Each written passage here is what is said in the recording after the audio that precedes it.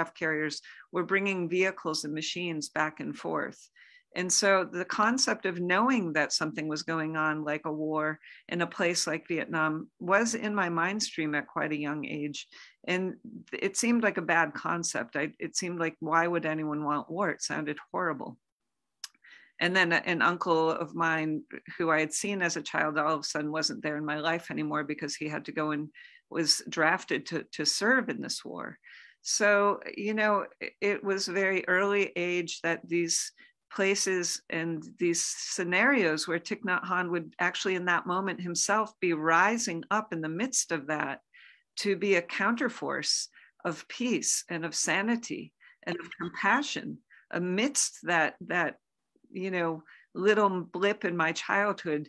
He was already in the robes thinking about this very wonderfully presence of a way to respond through the force of the Dharma as a monk, and not by just sitting quietly in a temple or running off somewhere up into the jungles to just meditate and pray for peace, but to actually take his practice on the road and stand for peace.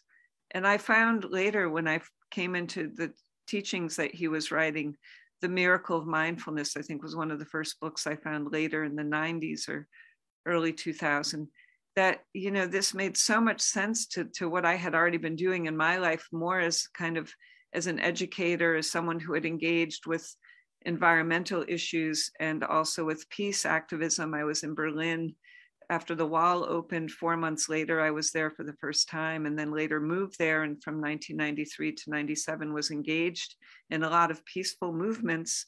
And again, in a moment in 1995, when Christo had wrapped the whole Reichstag, there were 250,000 people one Friday evening in June gathered in front of it with tea lights.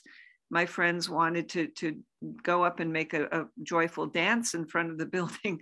And as we were walking up from very far away, I just kept looking at all the blankets and all the beautiful faces, old, young, different ages, different races. And that this concept again of mindfulness, pay attention, be aware, see this very clearly. It's very important and profound, this sense of oneness and peace. And again, it was prior to seeing Thich Nhat Hanh's work then about what he had already been doing since his engaged practice of Buddhism in the 70s in Vietnam, and then founding. I wasn't particularly at that point interested in becoming a monastic or in even following a tradition, honestly, because I felt even in Buddhism, all of the world religions had been so heavily patriarchal. They weren't really that compelling to a young woman born in 1966 who had the opportunity to get educated, who went to a great liberal arts college here in Maine, and then who was really compelled by engaged social movements and education, peace, compassion. But it seemed that the package of organized religion was not really open and equally welcoming to those of us in the female form. So I had done a lot of secular work in areas that were really of importance to me. My first job was on the environmental movement for the city of Cambridge in the energy office. Then I was working in HIV/AIDS. I wrote the first thesis at Bates on that topic, and not just on the healthcare response, but on how homophobia was so cruel and unjust, as well as the fear around hemophilia, the way Ryan White was treated, a young boy here in the US. There was such a confluence of human fear with the need of a medical response that I was really engaged with that work for several years. And then eventually went to Berlin, went to Amsterdam for the AIDS conference in 92 and visited Berlin again and saw how much things had changed, that I moved there in 93 to participate in the great social change that was happening as an educator, as a photographer, documentary photographer. So in this moment in 95, this mindfulness came. And when I moved back to the States in 97, I was living across the street from Smith College in Northampton. So the whole library was there. And I think it was there that I met a first practicing Buddhist who invited me to sit Zazen with a group that Suzuki had founded that was still practicing in the 5 college area of Western Mass. And then someone gifted me this book of Thich Nhat Hanh with mindfulness. And I thought, oh, it's great. It's really a practice. That's wonderful. I mean, it had only been kind of in my mind stream, but I didn't know that someone had really devoted already this huge practice of both engaged Buddhism and mindfulness with peace and compassion, and had already spread these seeds so far and wide. So then I researched more on Thich Nhat Hanh and found out that he had been nominated by Martin Luther King Jr. for the Nobel Peace Prize. Martin Luther King Jr. wrote this in his nomination of Thai for the Nobel Prize: Thich Nhat Hanh is a holy man, for he is humble and devout. He is a scholar of immense intellectual capacity. His ideas for peace, if applied, would build momentum to ecumenism, meaning interfaith, to world brotherhood and sisterhood, and to humanity.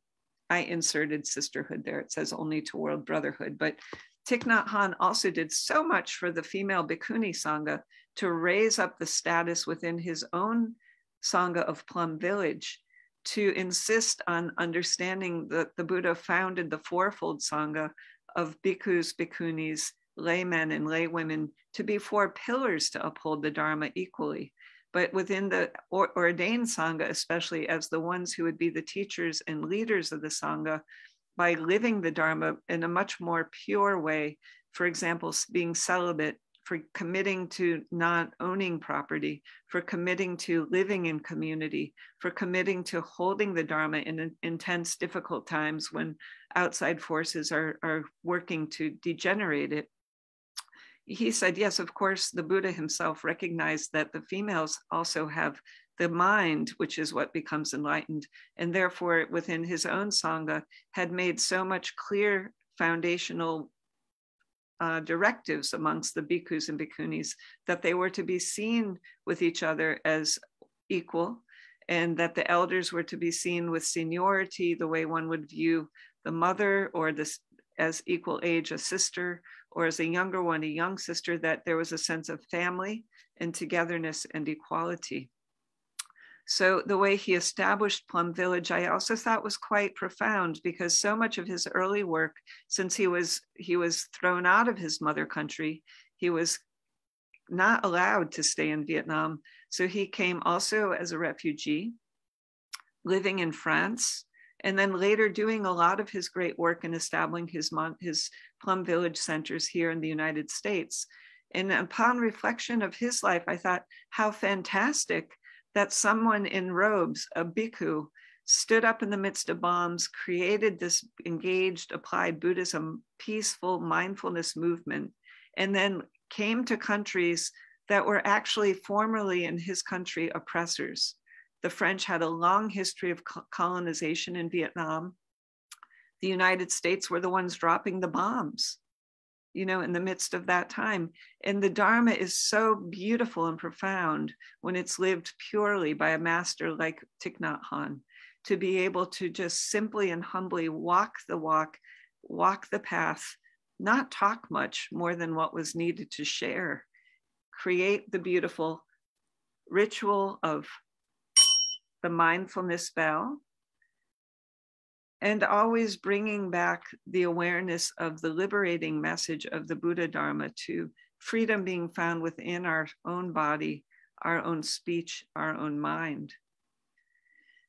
And so, of course, Martin Luther King Jr. mentioned that Thich Nhat Hanh was even at that time a prolific scholar. He's become even more so through the greater next decades of his life.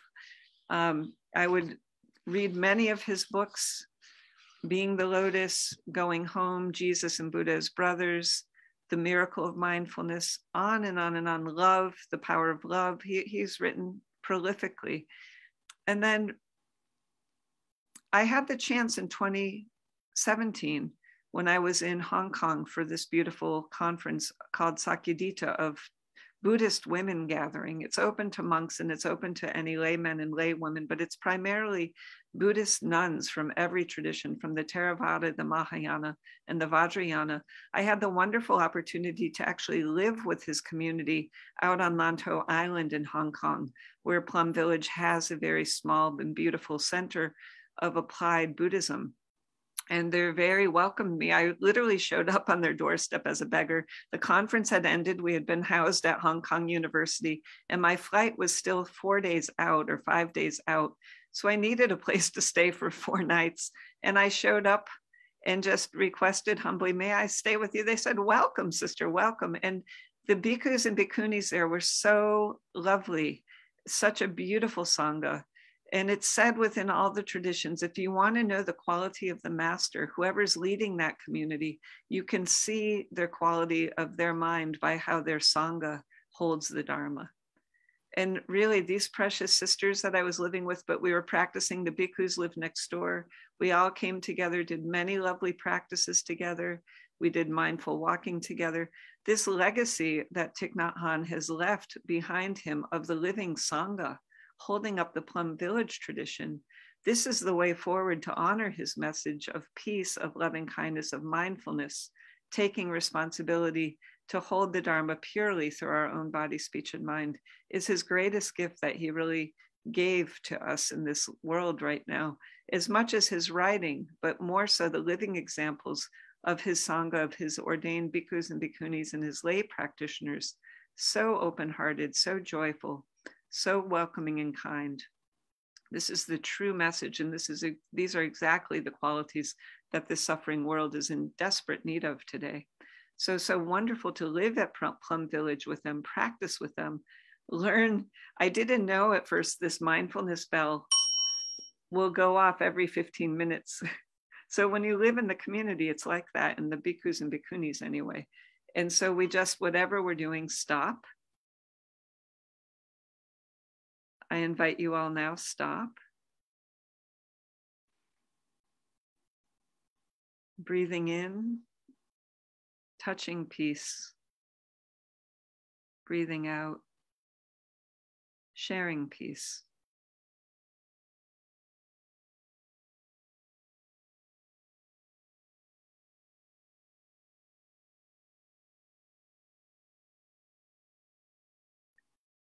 And this is such a profound practice. And if we do this in the Plum Village, we would do this every 15 minutes on the hour, the quarter hour, the half hour, the 3/4 hour, and then again on the hour. And just taking that, I mean, I don't know how you all feel, but I feel so much love and joy. I feel like Ty's right here in my heart when I'm doing this. And he is, and he knew that he was. He knew his deep essence as a Buddhist master, that he's transcending and part of everything that is of the light, that is of loving kindness, that is of compassion, joy, equanimity, serenity, immeasurably. He knew that the mind is already pervading everything that is. And the gifts that he has left are just reflections within our own walk now to carry these truths forward. So the other very personal, profound way I'll say that Thich Nhat Hanh, I never had the blessing to meet him in person, but it didn't actually, honestly, it didn't matter. I feel that I've met him here in my own heart mind, which is the most deep place that we can meet anyone. And so 2 summers ago, I was on a long retreat at the nunnery with Jetsuma Tenzin Palmo, and I took this book out of her library. I highly recommend everyone to read it. Don't be daunted by its size, but if you haven't read it, Old Path, White Clouds. It's over 500 pages, but it is delicious. It is not long and arduous. If you're reading it, walking in the footsteps of the Buddha, you know that Thich Nhat Hanh was with the Buddha when he lived, by the way he's encapsulated the presence and essence of the Lord Buddha, by the beautiful storylines that he draws out of the children and their innocence and help to the Buddha, bringing rice milk, being of interest and presence with him when he's first awakening, and the Buddha's commitment to the young children to get old enough to join into the Sangha, but when they came of age to be able to join. He's unpacking this so beautifully. The quietness of the walking meditation that the Buddha did upon awakening. I think this is also one of Thich Nhat Hanh's most profound legacies, that he helped with the West. He knew that we couldn't sit very easily for a long time. He knew the Western mind very well after living in Europe and living in the US and understanding it's not easy for people to slow down in the West. We're very extroverted, very externally motivated. And the way he used walking meditation as a foundation for the practice of peace, step by step, is and was so profoundly beneficial to the Westerners, especially. To do walking meditation, to be present as we touch the earth, he said, as we touch the earth. I love one of his quotes that he said, because he did a lot of contemplation and writing about Jesus and Buddha as brothers. And of course, in Christianity, Jesus walked on water as one of the miracles he displayed to show his disciples that he had sacred spiritual powers. When they were out in a storm, caught in a boat, he walked on water to say, look, it is me, your friend, I'm coming to you.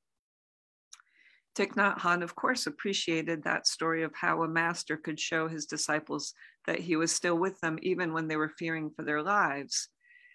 In Thich Nhat Hanh's own beautiful way, though, he brought it back to earth for all of us so that we could relate to how we could just practice.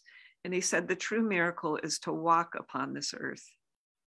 This everybody can do. He was opening it up to our ordinary, extraordinary qualities of being an embodiment of peace.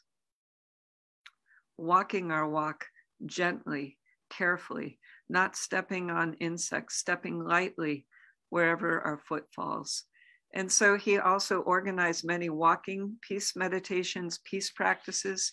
And back in about 2009, there was also some of his Sangha was walking in Brunswick, Maine, and coming through. And so some of our Sangha from our Tashi Ling went to meet them. We were all lay people at the time, and our teacher was not with us, but our shrine room was set up so that we could welcome them as they were passing through Freeport, where our center used to be located, to be able to invite them to come in as they were passing through and feed them lunch, to feed the Sangha lunch. And we walked with them quite a distance. And then we just said, let us leave now and we'll go prepare the lunch. And we spent a beautiful time together. They came and they prostrated to Maitreya. They saw the Tanka. They knew right away. So in essence, the Mahayana Sangha, whether you're Vajrayana or whether you're Zen or a blend of Zen and the specialness that Thich Nhat Hanh brought, which is a little bit a new kind of form of Zen, means that we all see the oneness of what we're practicing. We're practicing developing this beautiful mind all the way up to the qualities of our Buddhahood. We're practicing our immeasurable loving kindness with altruism, our immeasurable compassion with altruism, our immeasurable joy with altruism, and our immeasurable equanimity, that serenity, that cool-headedness, peaceful heart, compassionate mind. That's always of benefit, especially when the situation gets very difficult externally. So always being other-oriented. Altruism means seeing that others are much more important, that the self is only one. This mere individual being here is only one. Others are immeasurable, they're limitless. And so our concern obviously goes to taking care of the whole. The greater good of all meets the greatest good of this one, because the greatest good is shared similarly. And Thich Nhat Hanh recognized this very well. And the master worked very, very effortlessly, it seemed on the outside, but I think tirelessly in his practice to bring about the fruits of the Dharma, to bring about this path of Buddhahood that unfolds with an enlightening intent, an enlightening mind, to be able to establish then centers all over the world through his first impulse in the midst of war to say no to violence, to say no to ignorance, to say no to aggression, to say no to greedy selfishness. And he gave us the example that if each of us puts deeply in our own heart minds these commitments, we too can make immeasurable contributions to the happiness and peace of this beautiful blue planet that we're sharing, that we call home. And this is our time to practice. The Buddha foretold that there would be epidemics, there would be wars, there would be lots of anger and confusion and manipulation. The Dharma would maybe degenerate, that the value of Dharma would not be as appreciated, but we can see through Venerable Master Thich Nhat Hanh's life that this is not true. He upheld it purely, the same way His Holiness the Dalai Lama is upholding it purely. And these teachers are not saying we have to become Buddhists to do this. They are showing us as a Buddhist this example. To me, this was very compelling, so much so that years into my Dharma practice as a layperson, the aspiration to take the robes, to be able to carry this beautiful, precious message forward in the robes as part of the Dharma, in the Sangha community in robes, because we need ordained monastics. If we lose the monastic community, if that way of life is no longer seen as valid and worthy and very precious, that means the fourfold Sangha is degenerating. So also, Thich Nhat Hanh created a much broader Sangha outside of Vietnam, worldwide, in the Plum Village Sangha. So this contribution, I just think many people listening are lay people. So to try to appreciate that contribution, that he has created a vessel for the ordained Sangha to be maintained, because that the Buddha himself said, if there is no more ordained Sangha, the Dharma itself is in danger of disappearing.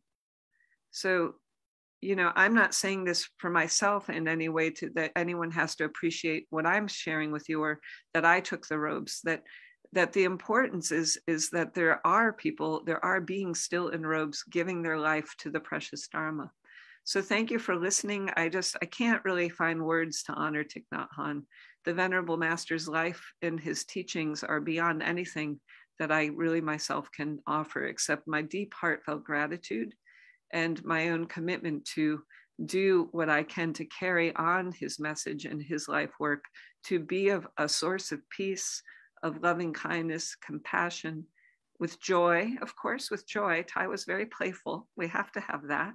My joy often comes through walking, but also through some basketballing, which I find a lot of joy in, and through equanimity, through the serenity that doesn't fall into the lure of duality, which creates good guys and bad guys, or good gals and bad girls, or good side and bad side, that sees that everyone is the same, sharing the wish for happiness and not wanting suffering, and sharing the wisdom that sees that under the afflictions of ignorance, egoic greed, selfishness, and fear, hatred, aversion, that's how difficulties arise. But because they arise in human misunderstanding, it means human wisdom is capable of meeting these challenges and meeting it with loving kindness and with compassion, not with aggression, not with egoic pride of taking sides, who's right and who's wrong. Yes, preserving freedoms of democracy, preserving the freedoms that respect a plurality of beliefs. Of course, social democracy is wonderful for that. But we need also to do the internal work first, to move through a mind of pure, clear, altruistic dedication through wisdom and compassion. We need to remove ignorance from our own mind streams, remove selfish, egoic fear, greedy desires, as well as hatred and aversion. Then we can become really worthy and honorable vessels to walk the beautiful walk of mindfulness, to become the miracle of mindfulness, to really be the lotus that Thich Nhat Hanh was. He renounced this kind of suffering and fear. He renounced the samsaric world. He was opening up to blossom to this beautiful essence and presence of peace, and a true teacher and a true master of the Buddha Dharma. So I want to stop here and see if maybe Geshe-la has joined us again. And thank you for listening to my sharing, and my deep love and respect for Master Thich Nhat Hanh. And maybe Geshe-la is ready now. Thank you for your eloquent sharing, Venerable Tenzin Dasel, and the words you found were truly inspiring. And I really appreciate the insights that you were able to share from such a vast array of Thich Nhat Hanh's work. So thank you so much. And yes, please, Venerable Geshe-la, if you are able to speak, please take your turn. Thank you so much, Dexter, the coordinator. And also thank you, Tenzin Dasel, This is recalling the life of a great master. In fact, I remember when I was being trained as a young monk, when I was in my early 20s, when I was 19, 20, 21, my teacher used to tell me that we need to read the biographies of the great masters and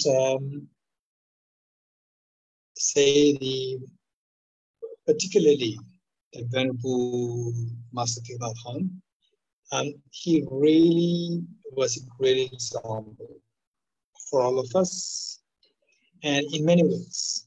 And as the Venerable Dasel already indicated many points of the Venerable Thich Nhat Hanh, and there are a few points which I like to particularly highlight, is that for the world, why in the first place, why these great masters become very important for the world? And if the world is extremely happy, peaceful, in dialogue, there's no need of Buddha, there's no need of Jesus Christ, there's no need of Mahavir, and so forth. The thing is that world is a ball of fire. The world is in fire. So we need the enlightened beings to rescue the world. For that matter, enlightened beings, they came on this earth, like Buddha, Jesus Christ, Mahavir, Bahula, Guru Nanak, and so forth. But the point is that the followers, their messages must be carried forward by the followers. And we see that what the Venerable Thich Nhat Hanh, what he demonstrated, that is extremely, extremely important, the important point. And he really exemplified as a great Bodhisattva. And some of you will be wondering, what is Bodhisattva? Bodhisattvas are some enlightened beings. So in fact, the Bodhi has a connotation enlightenment, and Sattva has a connotation the courageous one. So this is something so unique. There may be many teachers, but the quality, one of the greatest qualities of the Bodhisattvas is the courage. And if we look at his biography, we see that not only he started many centers, he actually the step forward to be rebellious, or to show how he is sort of against the Vietnam War and how he's against any kind of war. So these are very clear indications, and then that led him to go into exile. That led him to go into so much of personal the problems. These are all the courageous activities for the Bodhisattvas. And on top of that, we see that he's also revered as the father of the mindfulness meditation.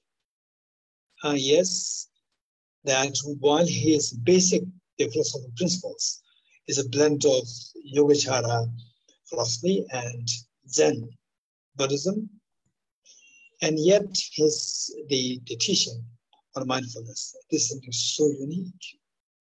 And being a poet, his books really attracted so many people. In fact, I personally would say that he is one of the greatest Buddhist masters in the world, to inspire many people from his books. And you read them, they're so poetic, they're so beautiful, and the meanings are conveyed in such a fluid way, in such a simple way, yet very beautifully. So this is the part of his scholarship, and I really appreciate it. And he also set up centers, many centers, to inspire many people. So as I said earlier, a purpose for the enlightened beings, for them to come on this earth, is to help the beings in ways to change their thinking, thought process. The Buddha very clearly indicated that even if you have a beautiful mind, even if you have beautiful eyesight, but without light, you cannot see what is around you. Likewise, without the Dharma, even though you are so brilliant, you will not be in a position to know what is right, what is wrong. So for that matter, we need, say, the great enlightened beings to shower this light. And of course, his books really they demonstrate that he actually was one of the greatest bodhisattvas on the earth. And if you look at the bodhisattva's activities, for example, say there's what is known as the knowledge, integrity, and the love. Knowledge-wise, there's a tremendous display of the knowledge through his books, and then the integrity, amazing, great inspiration. Say only when somebody lives or walks what he teaches, many will be inspired. And look at him, how many millions are being inspired by him. And not only Buddhists, even non-Buddhists, they're so much inspired by him. So, and the next part is the love and affection. So we look at how many people were there who could see the beauty of interdependency from reading his books, and through his books of explaining the beauty of love and affection, the mutuality of love and affection. From this, through explaining the interdependency, so many people they dropped to the aversion, which otherwise was more like what was in their blood. So they dropped it, and they could feel the interdependency. Interdependency makes sense in their life. And from the Buddhist part, we see that there are what is known as the 10 perfections, 6 perfections, and 4 perfections, particularly in the context of the 4 perfections. 4 perfections mainly to nurture other beings, bodhisattvas, as Ida Maitreya very clearly indicated in his text, Abhisamanakara, or Ornament of Clear Realization, that the bodhisattvas, their main aspiration is to show the path to the people who aspire for a particular goal. And given that that is the case, the bodhisattvas, one of the goals is to nurture the beings well. And for nurturing the beings, these 4 perfections were taught. Number 1, skillfulness. Number 2, aspirational prayers and aspirational enthusiasm. Then the power, and finally the discriminatory wisdom. So these 4 things are required for somebody to really help nurture other beings. And the first one, skillfulness. Saying you can see that his skills in explaining things so simply and very beautifully that really enchanted so many people to follow the Buddha's message in very simple ways. Then his aspiration. Aspiration in action and aspiration in prayers is so powerful that he literally is ready to sacrifice himself for the cause of humanity, for the cause of peace on this earth. And the power in terms of his speech, and his influence is so powerful that many people are actually being moved by his teachings. And then the discriminative wisdom, that the manner in which he explains things so beautifully, the nuanced concepts in very simple words, is a very clear indication that resonates is the power of the power of the discriminative wisdom.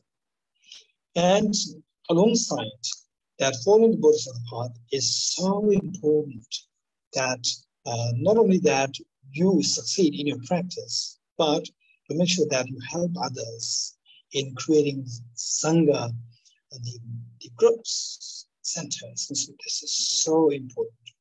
Where you shine, but then your legacies must be, as they carry forth by the other beings in the future. And to what extent you can spread this legacy of your goodness, of your compassion, of your wisdom, and so forth. So these centers will carry forth this task. And he actually created this extremely beautiful plum village or a monastery to carry forth this mission. And then so many centers there. This is so courageous. And in my personal life, I would say that if there is anybody who not for the expectation for name, fame, and so forth, just for the purpose of spreading the message of the Buddha and establishing centers and establishing institutions in order to disseminate this beautiful, most the important teaching of the message of the Buddha, the love, the universal compassion, and the wisdom. So that is extremely important, and I wholeheartedly revere those people. For example, my own teacher, the most venerable Geshe Dorji Damdul, although he did not really have any modern education, and yet he set up two extremely significant institutions: Institute of Buddhist Dialectics in Dharamsala and the Sara Institute for Higher Studies in the higher studies in Buddhism and Tibetan language. So he established these two institutions, and from there so many people have graduated, and who each one of them, they make huge contributions to the spread of Buddhism, the Buddhist teachings, the message. So from this, what I'm saying is that I really revere those people who involve themselves or who actively, who courageously take the responsibility to establish centers, establish institutions, in order to give the opportunity to so many other people.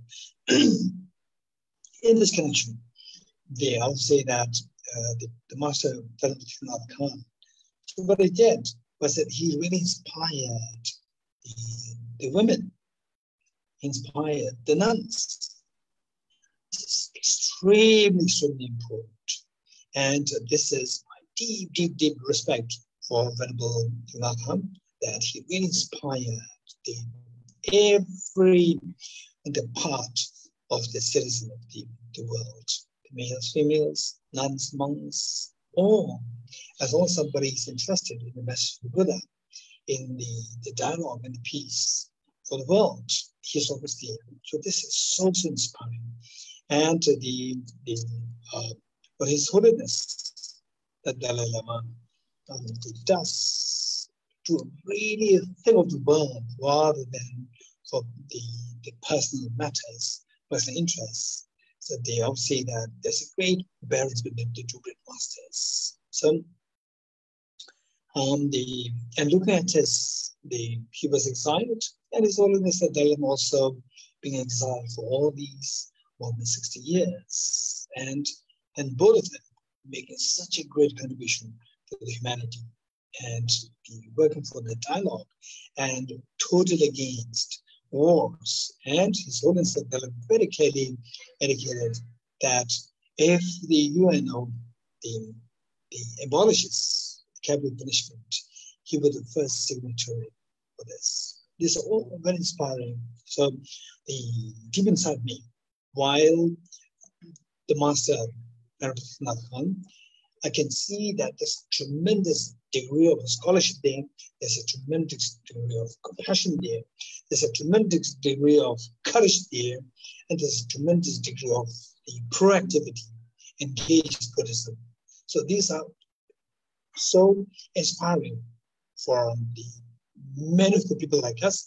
So let me conclude by saying that if you are ready to remember these great masters, we need to look at what they did in their life to make a difference to the world, to make a difference to the world of the underprivileged, to the world where the war is being discouraged, where the dialogue is being encouraged, and the Venerable Thich Nhat Hanh, he rightly embodies all these qualities. So let us all seek inspiration from this great master that we can pray that the most Venerable Thich Nhat Hanh, please come back to the world. But why not? Why we only pray that he comes back? Why not the 6-7 billion human beings, each one of us, if not all, at least one, or the Buddhists, why not each one of us carry the message, the torch of this Venerable Thich Nhat Hanh forward, so they are like, say, at least like 300 million, 400 million, 500 million the Buddhists, 500 million Thich Nhat Hanh carrying the legacy of this great master. So let us see if this is possible. May the world find the light of the wisdom to see that the compassion alone is what makes the world happy and peaceful. Thank you so much. Thank you for that wonderful sharing, Geshe La. I really appreciate your how you mentioned these qualities of the Bodhisattva and how Thich Nhat Hanh really was able to embody that in his work, and especially the point about how Bodhisattvas show us the path. And Thich Nhat Hanh showed us the path very clearly of engaged Buddhism and what that means for not only internal practice, but in social action as well. And we have a question from one of our audience members who would like to know more about both your, Geshe La's, understanding and resonance, and Venerable Tenzin Dasel with the core mindfulness trainings, the 5 and 14 mindfulness trainings that are the foundation of Thich Nhat Hanh's teaching and tradition, and how you resonate with that as an expression of Thich Nhat Hanh's own energy, and your thoughts on those core teachings of the 5 and 14 mindfulness trainings. So, thank you. The question was from Francisca Ortel. I hope I pronounced your name right, but thank you.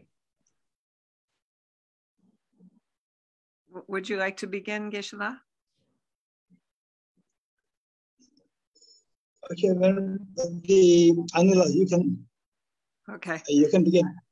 Okay, thank you. Well, when I stayed with his community in Hong Kong on Lantau Island, I had never really come across them. I mean, we in our tradition in Vajrayana Buddhism, although we both fall under the umbrella of Mahayana, Tibetan Vajrayana Buddhism has its own, kind of Shedras system, college system, and teachings that we follow. So, of course, we have mindfulness and awareness in our own practices. But when I stayed with the bhikkhunis and bhikkhus in Plum Village on Lantau in Hong Kong, I found the booklet with the 14 core practices and the 5 mindfulnesses. And I actually copied them down by hand in my notebook because I thought they were really so compelling. And of course, we have to start with the individual mindfulness practice. That's where all the 14 have to come then into community. But we have to start every day with the mindfulness. Really, I start, as Holiness the Dalai Lama suggests we do, saying how wonderful when I wake up in the morning, how wonderful I have another day to practice. As Tai said, another fresh 24 hours, because we don't know when the Lord of Death is coming. We do know that life is impermanent and uncertain, and we will have to give up the causes and conditions of this life. So the first mindfulness of just recognizing you have not just a human life that is of itself wonderful, but a precious human life, meaning you've come in contact with the teachings of the Buddha and the Dharma. So starting your day off every day with this fresh awareness, this mindfulness of having a precious human life, having guidelines of ethics, of morality that govern our body, speech, and mind, having the mindfulness of knowing where one's mind still is training and needing to perfect itself, and putting more attention to that area, doing a review of consciousness and conscience that shows us not to one of the qualities, as Geshe mentioned, of all the beautiful qualities of Thich Nhat Hanh, was his great humility. You know, that he just walks so quietly and simply because of these 14 practices, which constantly call one to review the purity, the virtue of one's body, speech, and mind.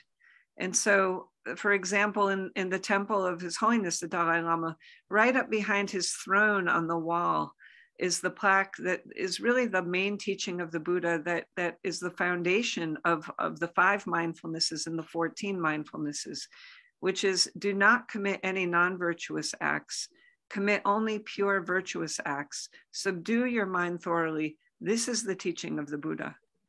Now, all those mindfulnesses are right there in that instruction. What Thai did with the 14 mindfulnesses was break out first how to start with oneself, watching body, speech, and mind, being a presence of compassion, loving kindness, of holding noble silence, of coming back to recognizing mindfulness in all of those qualities of body, speech, and mind.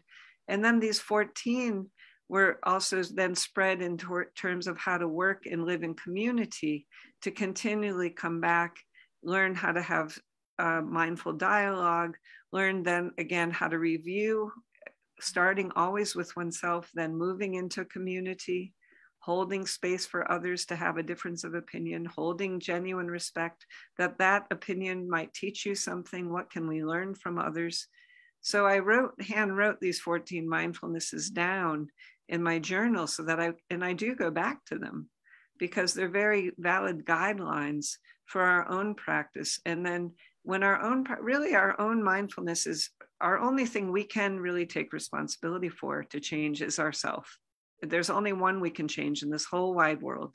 It's our own way we're moving in our body, the only way we're using our speech, and those being a reflection of a loving, kind, wise, compassionate, aware, and awake mind that's present. And so if this is what we bring into every interaction, no matter who's in front of us, and when we're alone. So in our practice, we say, when alone, guard your mind, when with others, guard your speech. These other 14 will naturally come into being met. But as we're training, so we call our Buddhist Dharma our practice. We practice not just when we're sitting alone, doing our prayers and our sadhanas, our commitments, but when we're really training, we're in community with others. And so these 14 mindfulnesses are wonderful guidelines that then delineate even further what we can be aware of, what we need to stay attuned to.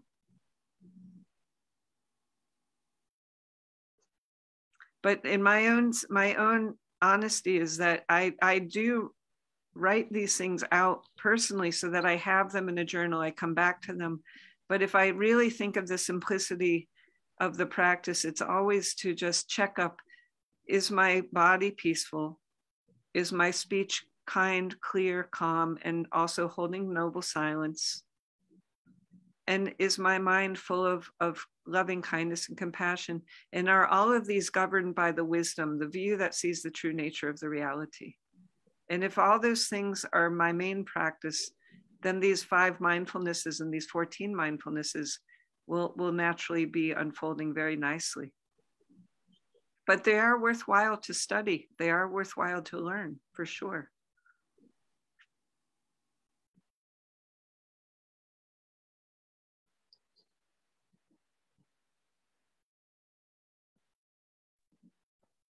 Thank you very much, Venerable Tenzin Dasel, and I appreciate your reflections there. And Geshe, if you also have any thoughts on these 2 core teachings of Venerable Thich Nhat Hanh, please share them. Okay. So basically, I don't want to go too much into this. When you speak about the mindfulness, what is important is that the let's say the mindfulness per se, and then how the mindfulness. There's somebody teaches in the form of 5 mindfulnesses, 14 mindfulnesses. It doesn't matter. So we have to know what is mindfulness and why do we need that. Mindfulness, which has been very popular. Actually, it has 2 elements because it mix of the 2 things. Number 1 is introspection, and then number 2 is mindfulness. These 2 are mixed up. If you don't distinguish the 2 well, then it becomes like a hodgepodge. It's not the good practice. So first, to keep an eye on your own mind, to see what your mind is doing.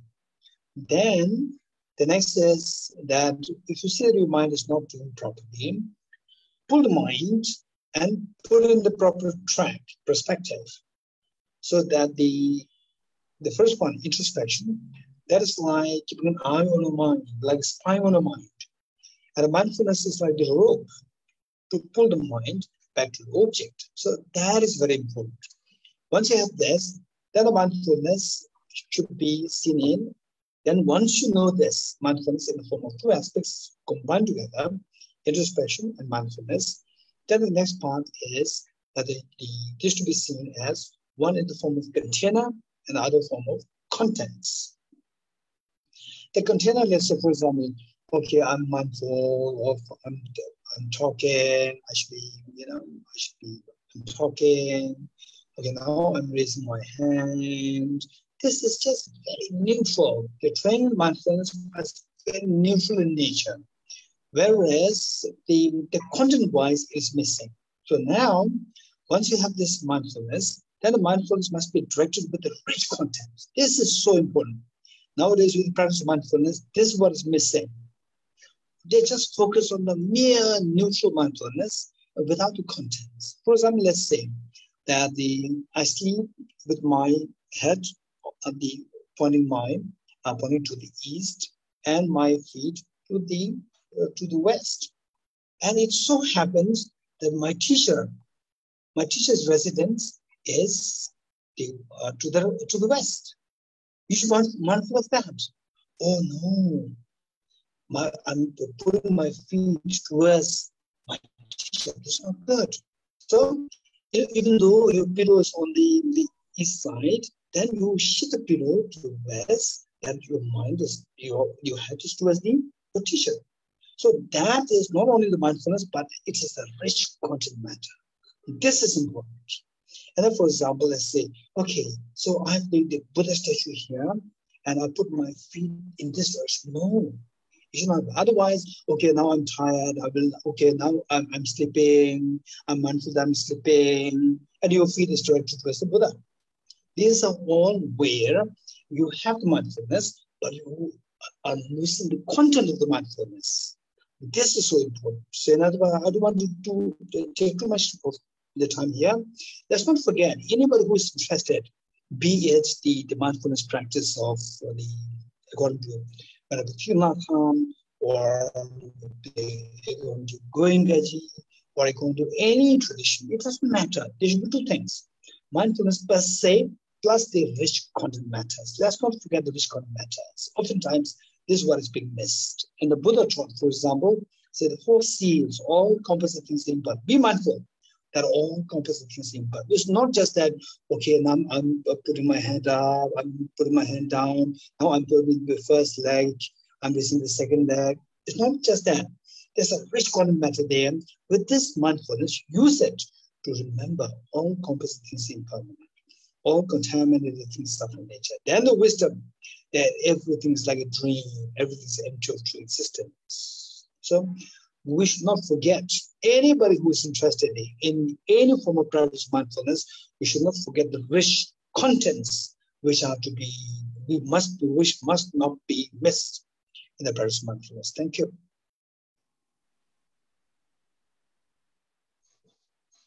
Thank you very much for the clarity there, Geshe. I appreciate how you yes, really drive exactly to the point of what mindfulness is in its essence. And we must be careful not to get lost in numbers and really have sharp clarity of what the concept and practice is like experientially. So thank you. And if we have any other questions from our audience, please feel free to ask them in the chat or on our Facebook stream. I believe we have time for about one more audience question. And if no one has one, I have one for both of our speakers. And it relates to really Thich Nhat Hanh's, what I feel is the blazing energy of his presence that has been left behind, which is this incredible movement of engagement by Buddhism. There's different words for what I think is essentially the same act of taking the Buddhist practice and using it in the world as a method for not only individual liberation, but societal, and being able to release ourselves from structures that are causing untold amounts of suffering in the world. And so I would like to know from each of our speakers how your understanding of engaged Buddhism has been influenced and developed through your awareness and reading or practice in the tradition of Thich Nhat Hanh, as also a way for our audience to learn more about perhaps even the Vajrayana perspective on engaged Buddhism. So thank you. Well, I want to yield to Geshe to begin with that one, please, Geshe. It was so beautiful and profound the way you located mindfulness within the actual vessel and practice of Buddhism. That's its most rich form. Please, you begin with this answer.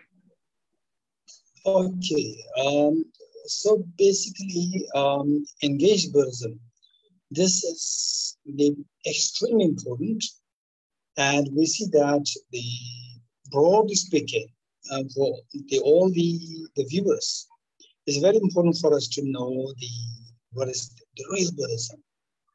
Real Buddhism, we see that there are two traditions. One is the Theravada Buddhism and the Mahayana Buddhism. And so basically the basic principle, while the foundation is the same, but depending on what you aspire, those that you find in the Theravada tradition, the goal is to achieve personal liberation. And by no means this is to demean somebody, but this is a fact. And when I was in Thailand 5 years ago, I just indicated this to one of the Thai great masters. And then his student very clearly told me that we don't aspire to become Buddhas, we only aspire to become Arahant, means personal, we see personal liberation. And then whereas those who aspire, let's not forget, okay, first let me just delineate the basic, the concept.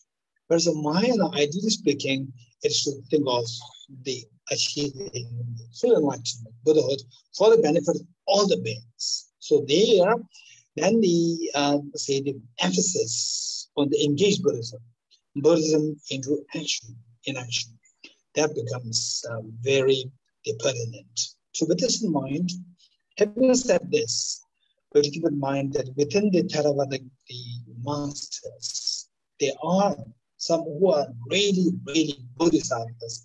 I know some of my, the friends who are abbots of Theravada tradition, and yet what they are doing is just on a large scale benefit to the community. This is amazing, great examples. Okay, so now the point is that engaged Buddhism, say, in whatever way we can be of some help to other beings. First thing is to keep in mind that fix yourself. We have to fix ourselves and then see how you can engage to benefit others.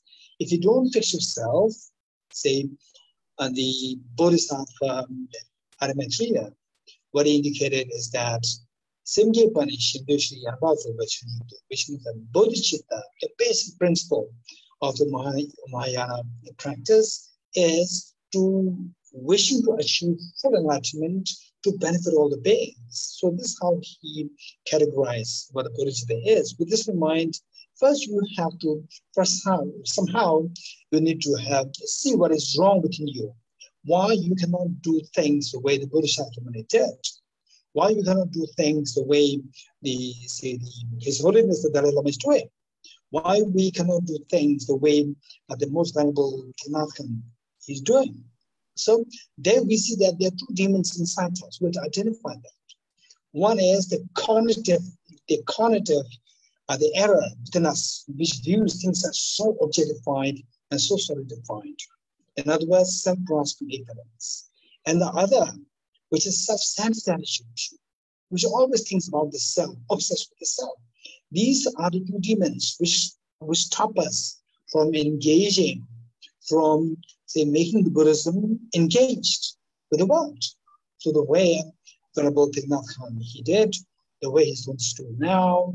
So why we can't do that is because of these two things. We have to fix the things to the best you can, and then meanwhile, see how much you can engage with him or the world.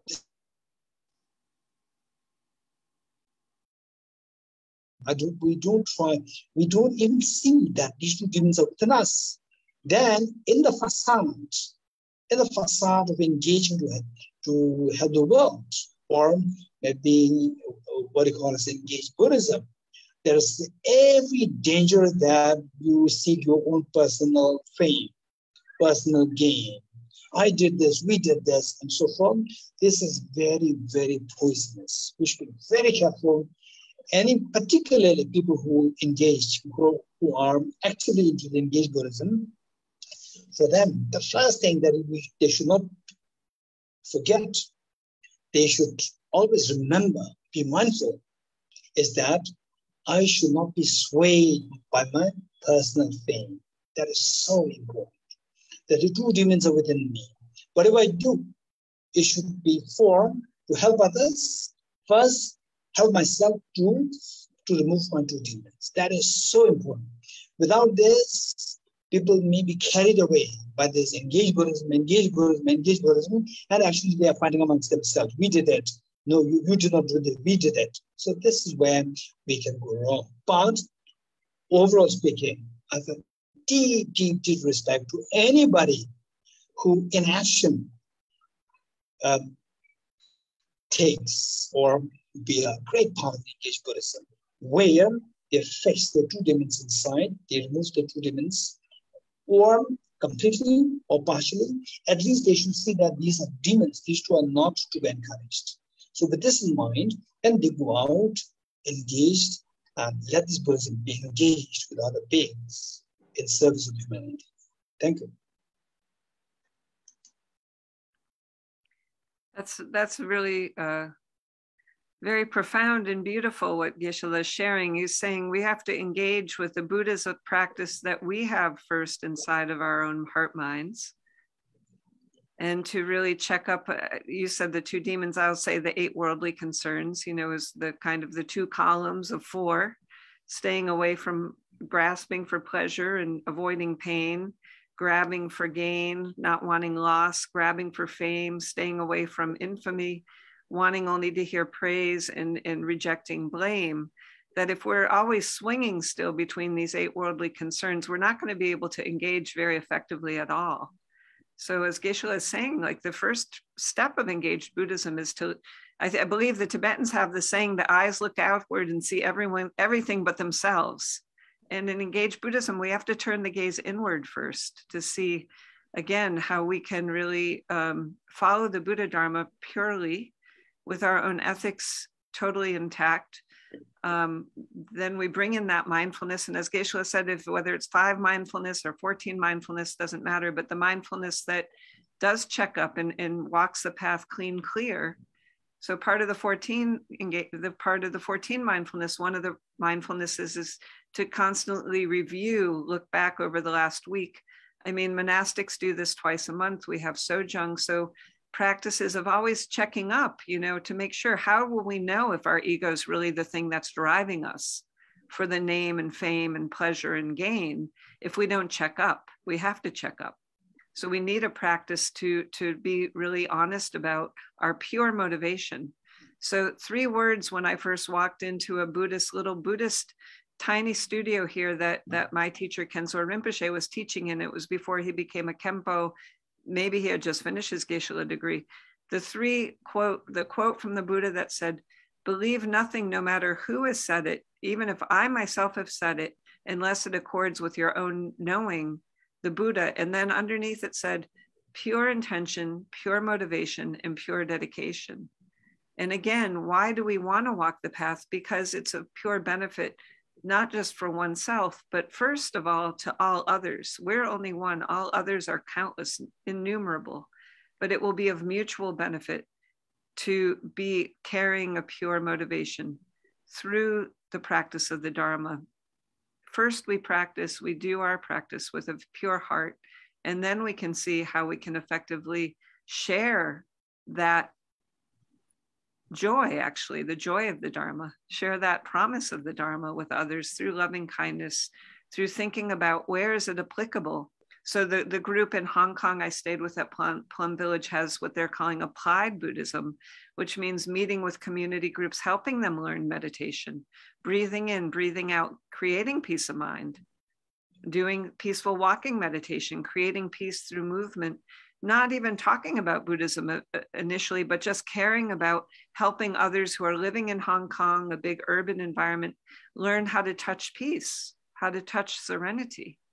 That really is just helping them learn how to create that kindness and calmness within their own experience. This is a very simple kind of engaged Buddhism, but very effective. And then once they actually get some benefit from just doing simple practice, breathing in, breathing out, doing the practice, they start to think more about, well, what is Buddha's teaching? What is the real essence of the teaching? So yes, we do start with oneself, but we see in a very general, very universal way of how we can apply or engage with our practice. Going into schools, something that we do here is just going into schools and even looking like this, the public schools, but never talking about Buddhism, but helping the teachers, helping the students learn how to sit quietly for 5 minutes, silently, breathing in, breathing out, creating a sense of peace in the classroom, a sense of harmony, a sense of togetherness, where they're going to engage as a teacher and as a student to create a vessel for good learning. Now, eventually they'll continue with that practice of breathing in, breathing out, learning meditation, wanting to know more about how to create peace naturally. It may lead them again to Buddha Dharma, but the first connection is just a pure motivation to wanting others to be able to live with peace and happiness, kindness, serenity, and joy. So this kind of engaged Buddhism that we talk about now in the West of the eco-dharma, I don't agree necessarily with all the focus and the panic around the climate change, because if you bring a panicked mind to anything you're doing, even if you say, I'm a bodhisattva, I'm an eco-sattva, I'm a Buddhist, well, who's that I? You've got an agenda. So first start with your own internal ecology, your internal dharmic environment that's full of the pure motivation, full of your practice, doesn't have any egoic drive behind it other than wanting to create harmony, wanting to create opportunities to engage that are of benefit to the greatest good, but not to get money out of that, not to make a name out of that, not to have the greatest, newest concept on the internet out of that, not at all. That's not a pure motivation.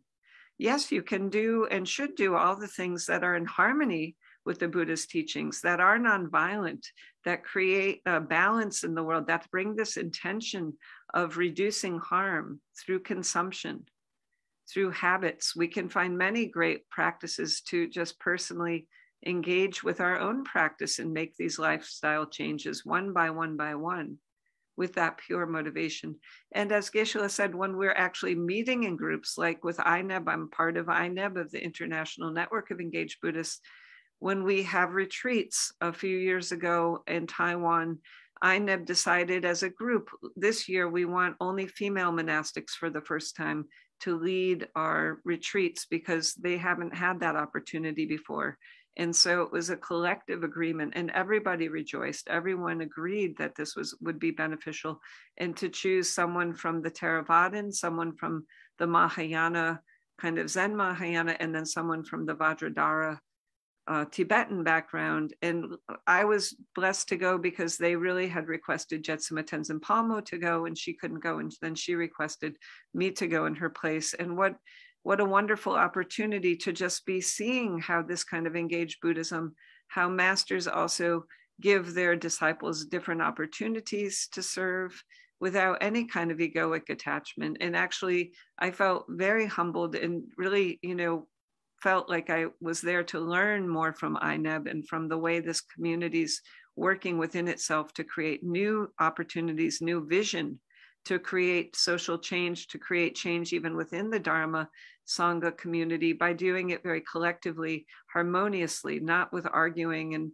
not with the nuns or the bhikkhunis saying, it's not fair, you never give us a space, we're not treated equally. No, just by being able to show up when there's an invitation to fill that space with a genuine motivation, a pure motivation, and then to recognize there's no one there that needs a gender praise. There's no one there that needs to have their tradition be the best tradition.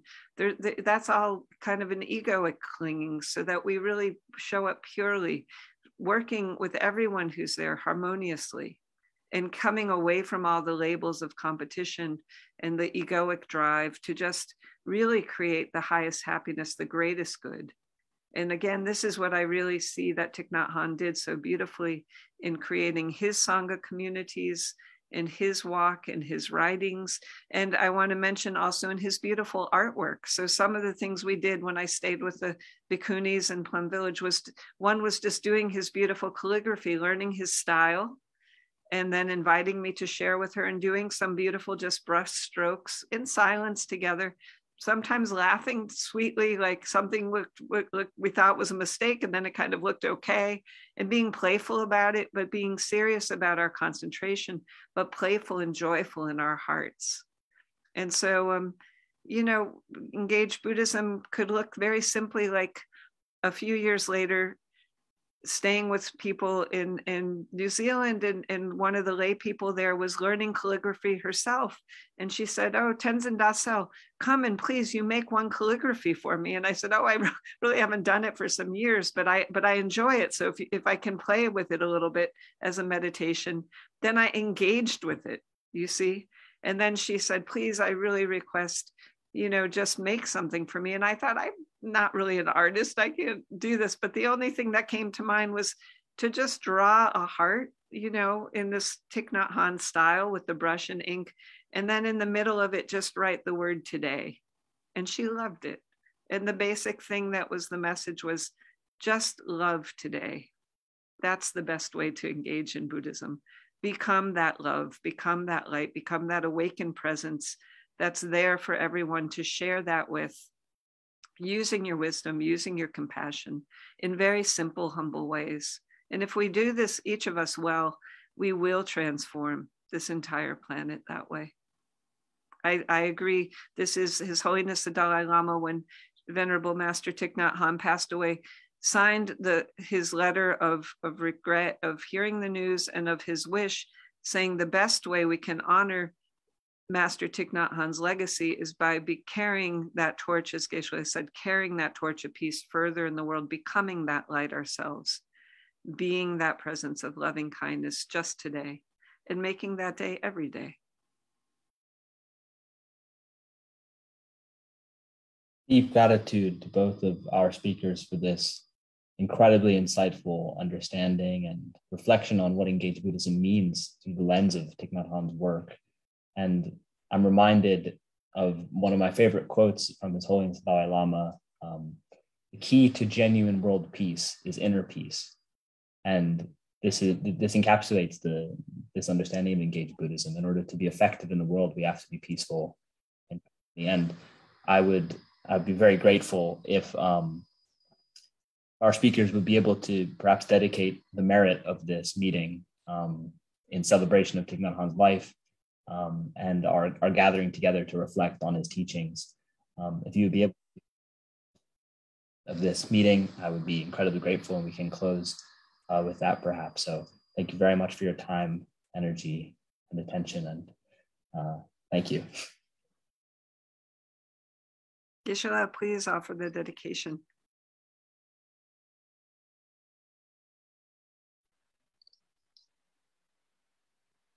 Okay. So basically, let us pray that the most venerable Thich Nhat Hanh's legacies be seen by the people in the form of courage, in the form of knowledge, and in the form of compassion, and in the form of integrity, and that each one of us make a commitment that these qualities are being manifested within yourself and then shine towards others.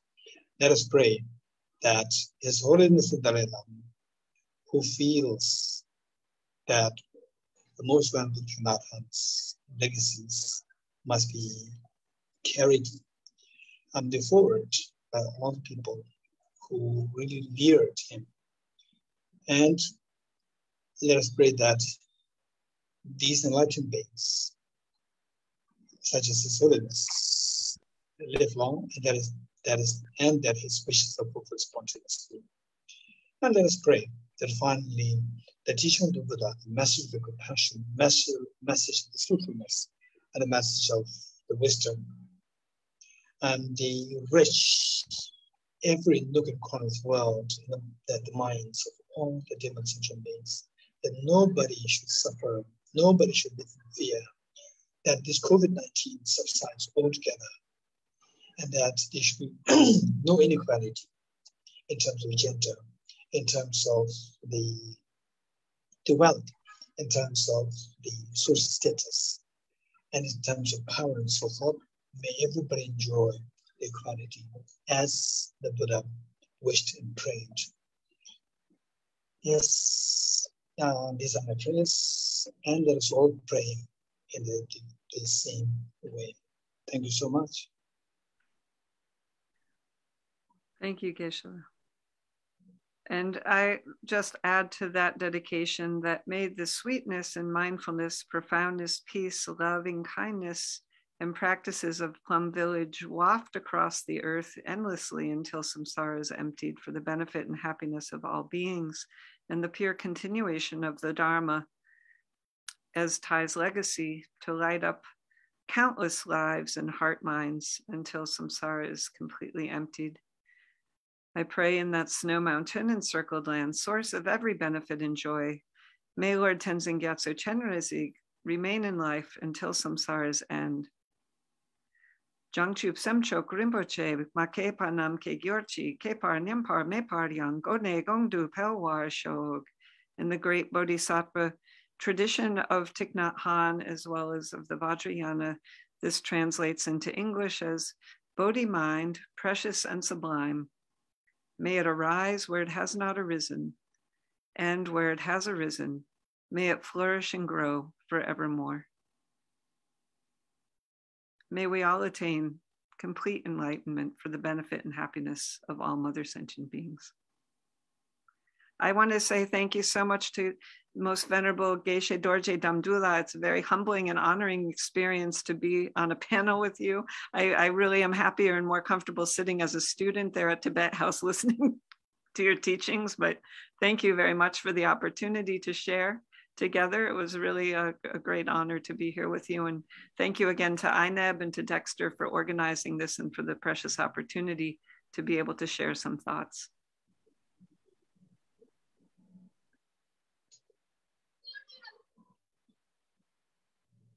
Hope to see you again sometime soon, Geshe-la, maybe at the Tibet House there.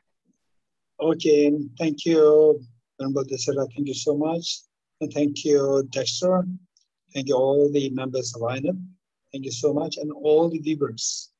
Thank you. Bye-bye. Thank you. Thank you, Thank you Geshe-la. all for attending. Thank you, Venerable. Thank you. Our pleasure. It's our pleasure. Thanks everybody for joining in, giving your precious time and interest. And yes, of course, thanks to INEB and to Jetsuma Tenzin Palmo for the connection that initially brought me to INEB.